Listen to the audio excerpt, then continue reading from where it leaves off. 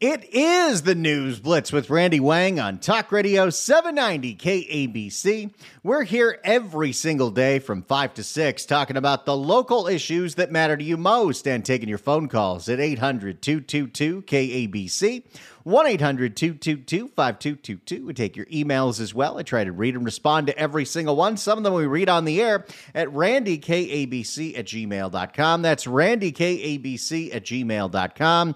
It is Friday. It is happy hour. Today was dubbed the traffic day from hell because you have the World Series that is starting right now, actually. You've got a Laker game tonight. You've got a USC game. You've got a high school football game at SoFi. I believe there's a soccer match somewhere.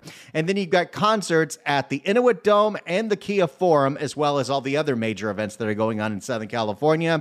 But I think the word got out enough that a lot of people who weren't going to any of those events said, I'm staying home today because traffic looks bad.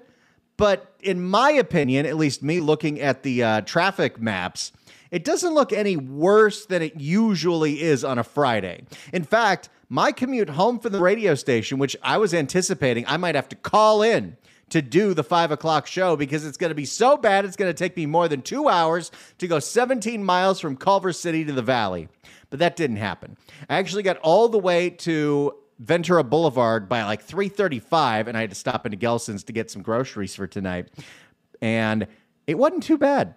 And right now, obviously around downtown LA and Dodger Stadium, it looks pretty terrible. Speeds as low as 10 miles an hour, but that's how it usually is on a Friday. The 405 even doesn't look as bad as it usually does. It looks bad, but I've seen it a lot worse than a lot of Fridays. But if you're stuck in some hellish traffic that I don't know about, if your commute feels a lot more awful today, you're welcome to call in and vent at 800-222-KABC, 1-800-222-5222. But look, I realize the reality of the situation. I am going up against a Dodgers-Yankees World Series today. So there may be a few people that are listening to this on a podcast later on. So I'm not going to sit here and talk about traffic all day long. What we do on Fridays is we talk happy hour. Happy hour is our weekly celebration of food, of drinks, of adventure, of travel. I look forward to it every week, although sometimes the entire week I'm like, what am I going to do for happy hour? What am I going to do for happy hour? And I start really stressing about it because I always want to make these shows different and interesting. I could start doing repeats and we could do a pizza show again every month and I'd probably get calls, but I'm trying to branch out, trying to do so many different things because there are so many different categories, whether it's the foods we love, the drinks we enjoy consuming, or the places we like to travel. And I really have a lot of fun with it. So today I actually want to go through what I happened to make last night, because last night I made something that I have never made before, and it was a runaway success. Now, I have a repertoire of meals that we go through on a regular basis, and there's probably 30 or 40 that we rotate with. So I have the stuff that I know that they'll be good. I know how to make them. Don't even need to look up a recipe. But every once in a while, it's time to branch out. It's time to try something good. And my thought process lately is try to clear out the fridge, try to clear out the freezer as often as possible. If I have something that I've been saving for a while in the freezer, it's time to defrost it. It's time to use it. So a couple months ago, I had ordered a whole bunch of crab from my friends at Nordic Catch because they have fantastic fresh crab. And we were going to do a hand roll night with some friends. Those friends ended up canceling, so no big deal. I put the crab in the freezer. So now I know I have it there. But I'm starting to think of, I got to make room in that freezer for a very specific reason. I need a lot of room in my freezer so I can get those Lou Malnati's gluten-free pizzas because we love having those in the fall and in the winter. So my thought is, okay, I got to use up this crab. And we've done it with hand rolls, and it was really great. We could do it with a crab salad, and I'm sure that would be really great. But now that we're getting into fall, and now that we're getting into those comfort food months, it's time to start thinking about soups. It's time to start thinking about stews. And I don't know about you, but I am a soup guy. I'm so much of a soup guy that I drink bone broth every morning. I'll tell you about that later. But I started thinking, even though I've never tried it, I mean, I've had it before, but even though I've never tried to make it, what if I did a crab bisque? And that sounded really good to me. So I looked up a couple different recipes, and usually what I do is I'll Google crab bisque recipe, look at a couple of different ones, kind of get an idea of what I want to do, what are some of the ingredients I should think about, and then I will usually go to whichever one either looks the most appealing, or sometimes, like if I'm trying to use up a whole bunch of celery, well, let me see if there's anyone that uses celery. And this is great. I had a whole bunch of celery to use up, had a whole bunch of crab to use up. So when I found a recipe that had crab, that had celery, I was good to go. So this is great. This is another of my world of immersion blender soups, which if you don't have an immersion blender, you need to get one. They're great and they're a lot of fun. Make sure you get a higher quality one. You don't have to spend a lot of money. The one that I have, I think I got from Sur La Table for $40, $50. I used to have a cheaper one for like $30, but it broke after a year. But I love having an immersion blender. I love taking so many vegetables, packing them into a soup, and then blending them up to the point where you don't realize they're there. It's good times. So this one was really simple. I sauteed up onion and celery. I got my garlic ready to go. I have a garlic press. Highly recommend it. I'm not the most accurate chopper. I'm not that great with a knife. I can do it, but I can't do it nearly as pretty as my wife does. So a garlic press, which is this little clamp you put in your hand, and it takes the garlic and puts it into little minced pieces immediately. It's such an easy thing, and it makes your life so much easier. All I have to do is peel the garlic and go. And so I've got my celery, I've got my onion, I've got my garlic, and then I got a tube of Italian tomato paste. So after I saute up all that, put in the tomato paste, saute all that together, I deglaze with a little white wine. I was going to pair this crab bisque with a Chardonnay, so I used a little bit of this Chardonnay that we got from Wrath up in the Santa Lucia Highlands, Monterey area.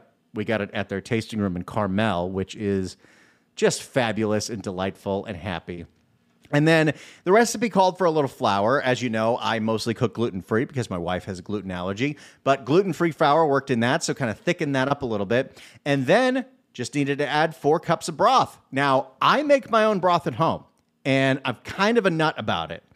I have no problem buying store-bought broths, but I really love the idea of zero waste. And whenever we're using onions, well, there's lots of onion skins and parts of the onion that don't end up getting used. The stem. Celery, you're obviously not using the bottom of it. Carrot, you're not using the ends of that. So what we like to do whenever we're chopping vegetables for our meal preps of the week or any of our dinners is put a lot of those, parts that are just going to get thrown away, put them in a Tupperware container. When that container gets full, it's time to make a broth. And usually what we have done in the past is whenever we're making anything that has bones, whether it's a rotisserie chicken for a chicken salad or for a chicken soup, or we're having pork chops or something that's got a bone in it, I save the bone, try to wash it as good as I can, and then put it in the freezer. So when I want to make a broth, I'm good to go. So we will make our own broth. And what we've done for a while is we'll just put it on the stovetop and let it simmer and simmer and simmer. I really am into bone broth. I really like the benefits of bone broth. And so you kind of need to simmer for 12 to 24 hours. I don't usually go more than 12 because I don't feel that comfortable with sleeping with the stove on. But I got to tell you, in the last week, I have had a game-changing moment because I've been thinking about getting a pressure cooker for a really long time, and I saw one at Sur La Table that I really like. It's from Breville, and it's a fast, slow cooker, so it also is going to replace our aging, very old, needs to get replaced crock pot. So I've been making broth in this thing, and I've done it twice, and it does it in 2 hours. And then I went to Sprouts, and I bought these beef bones, these beef marrow bones that I just put a couple in with all of my leftover vegetable scraps, even the onion skins, the papery onion skins, the garlic. I put some ginger in there as well. Anything that was going to get thrown out, I put in the stock pot inside the pressure cooker and let that go for 2+ hours, and the flavor is incredible. And then my wife, that's 6 months ago, she discovered these things called soup cubes, which are like gigantic ice cube trays. So we pour the broth in those, we freeze the broth, so whenever we need broth for rice or broth for beans or broth for soup, we have it ready to go. And homemade broth is just going to taste better if you know what you're doing. I add some aromatics. So I've got my vegetables. I add some peppercorn, some salt, and then a bay leaf, and I like to do a little apple cider vinegar. I think that gives it a really nice flavor profile. I also sip the bone broth in the morning. I'm not a coffee person. I'm a bone broth person. It has worked for me. I don't really eat in the morning. I'm kind of an intermittent faster. That's another topic for another day. So pour in my broth in my mixture of the onion and the celery and the tomato paste and the flour and the garlic, and then let that simmer for a good half hour. Now, I'm real lucky in that the crab that I get from Nordic Catch, it's already peeled, which is the most annoying part of crab. And this is fresh crab. This isn't fake crab. So I just put that in a bowl and I kind of shred it with a fork. And it's already easily shreddable. So I'm very lucky with that. And it's nicer quality than lump crab. But lump crab will work fine in this.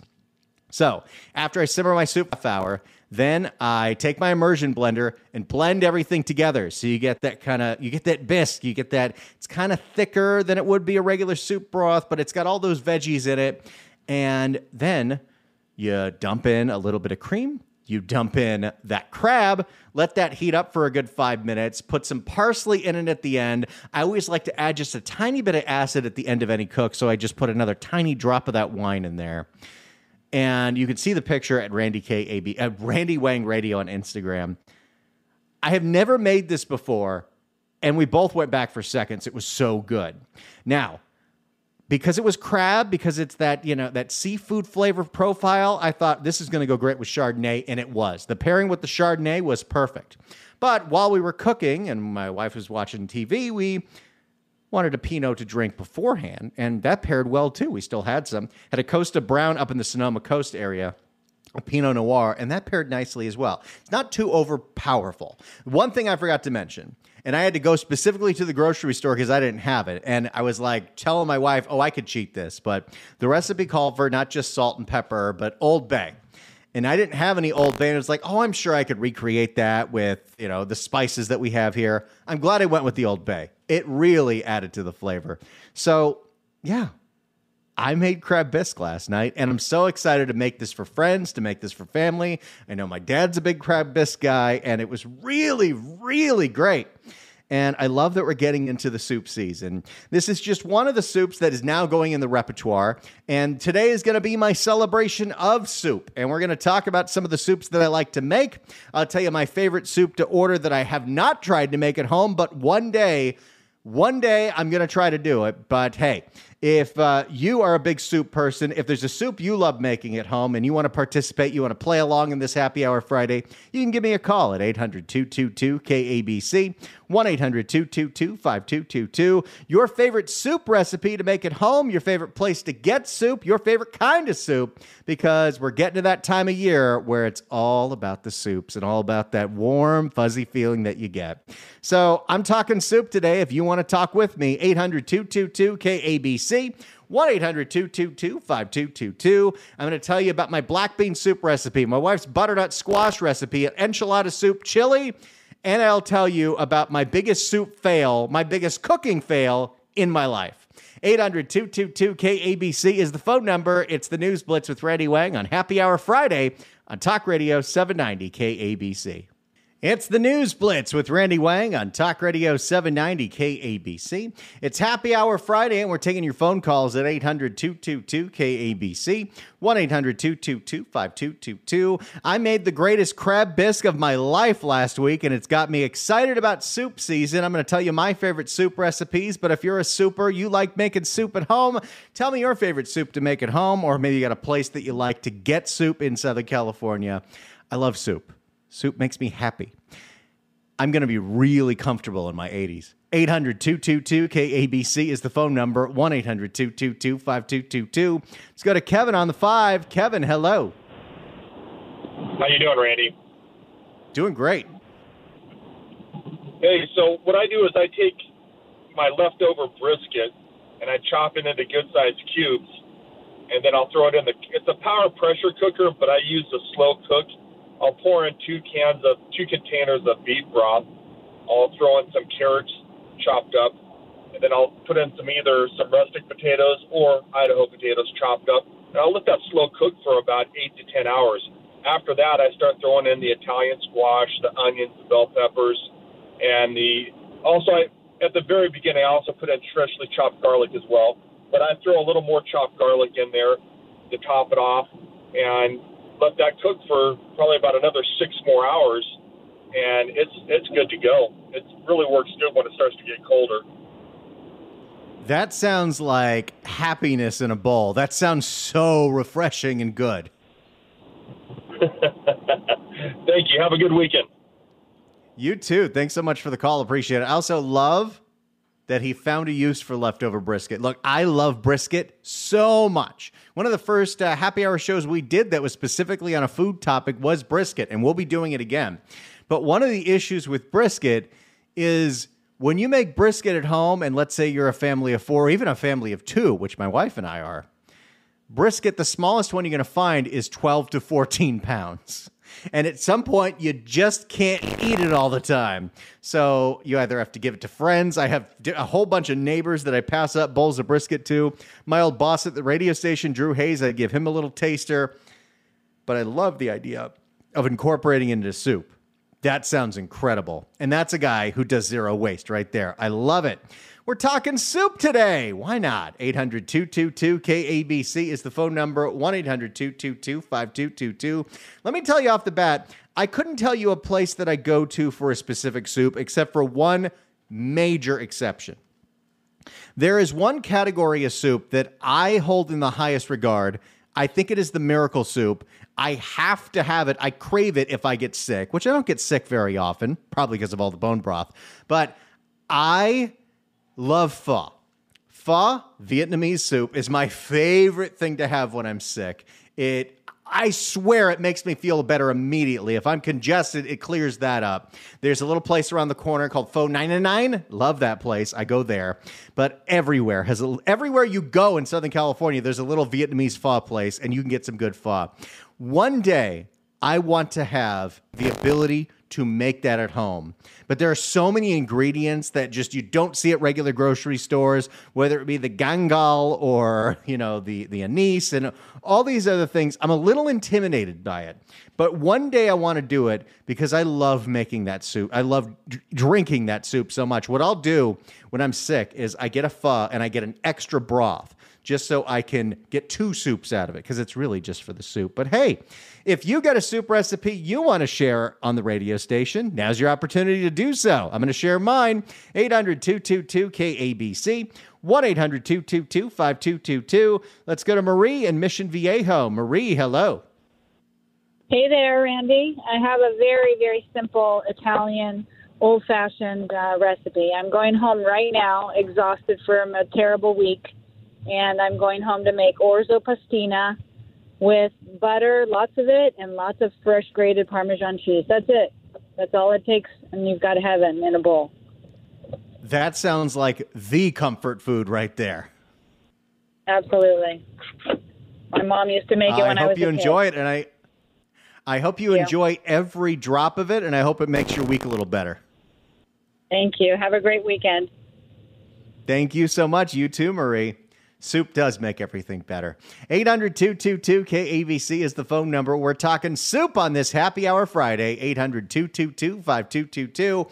It's the News Blitz with Randy Wang on Talk Radio 790 KABC. It is the News Blitz with Randy Wang on Talk Radio 790 KABC. We're here every single day from 5 to 6 talking about the local issues that matter to you most and taking your phone calls at 800-222-KABC, 1-800-222-5222. To your emails as well at randykabc@gmail.com.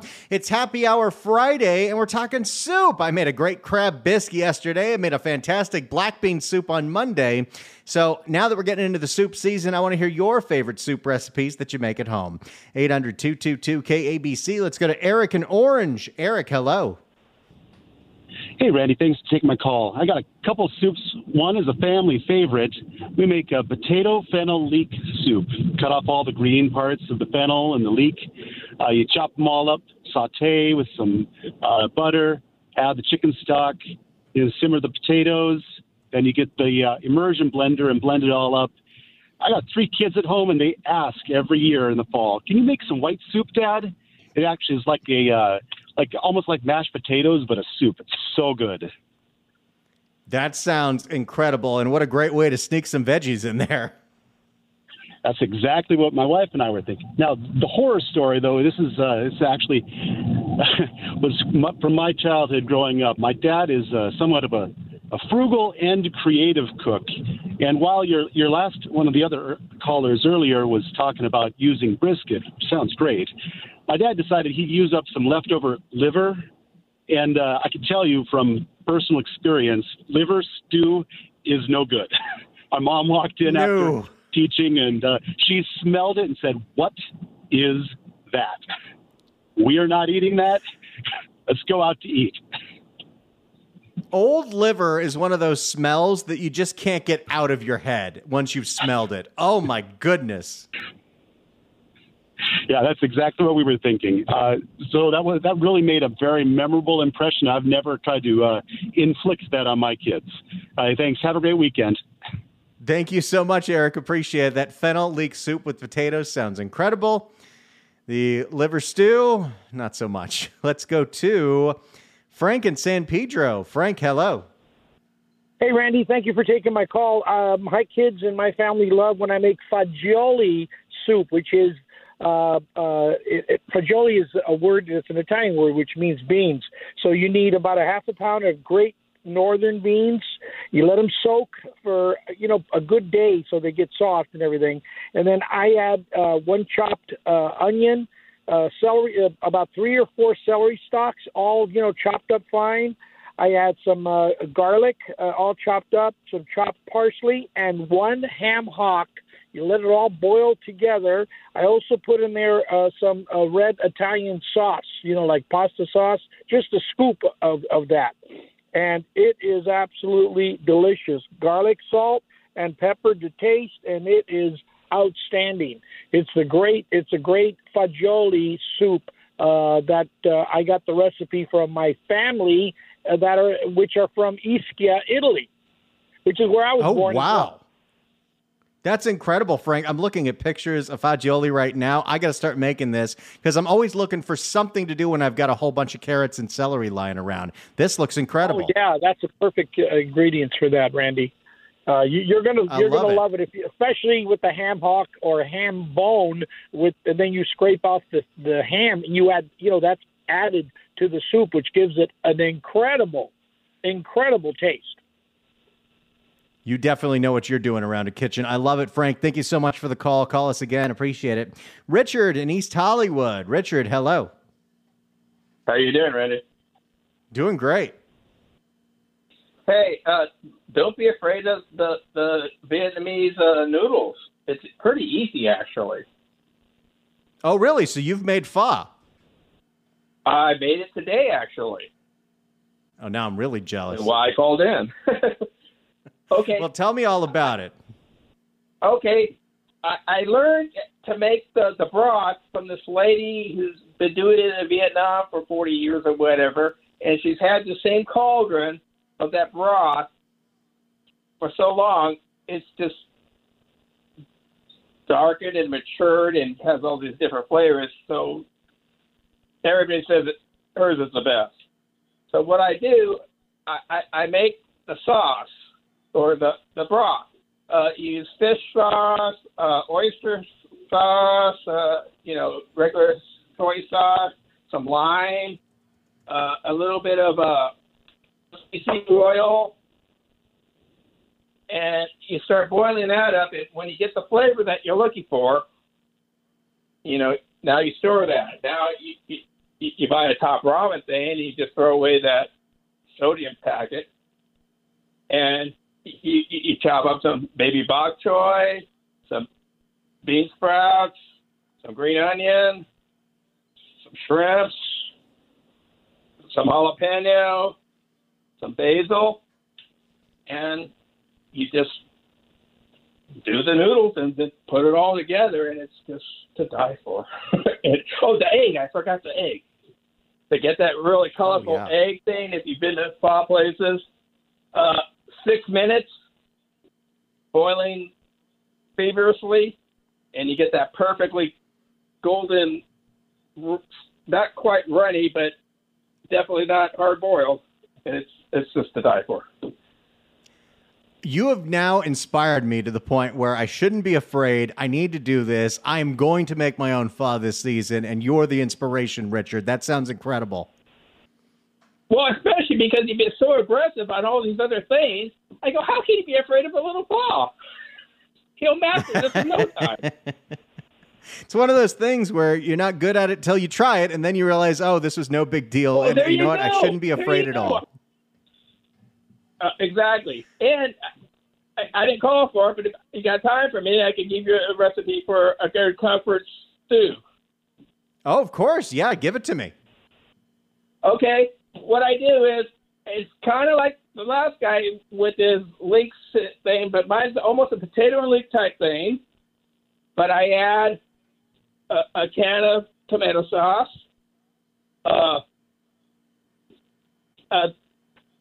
I got the leeks, potatoes, and I add tomatillos.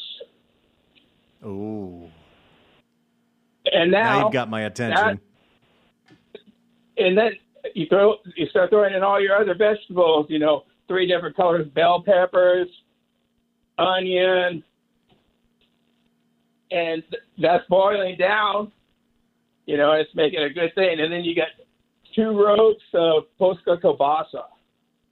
Chop those into bite-sized pieces, throw that in.